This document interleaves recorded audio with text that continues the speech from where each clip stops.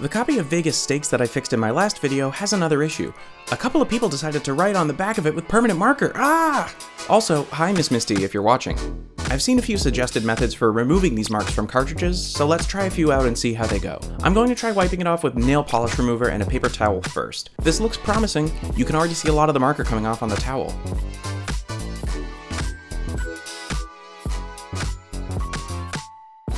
This method didn't remove the marker completely, but that's a good improvement, so let's try isopropyl alcohol on this bottom marking next. Well, that got the top layer off, and it cleaned up the label nicely, but the initials are still pretty visible. Oh no, what's this? It looks like the nail polish remover dried and left this white marking all over the top of the cartridge. If I were to do this again, I think I'd go with isopropyl alcohol and use a cotton pad instead of a paper towel. Well, we learned something today. At least this isn't an especially rare or valuable cartridge.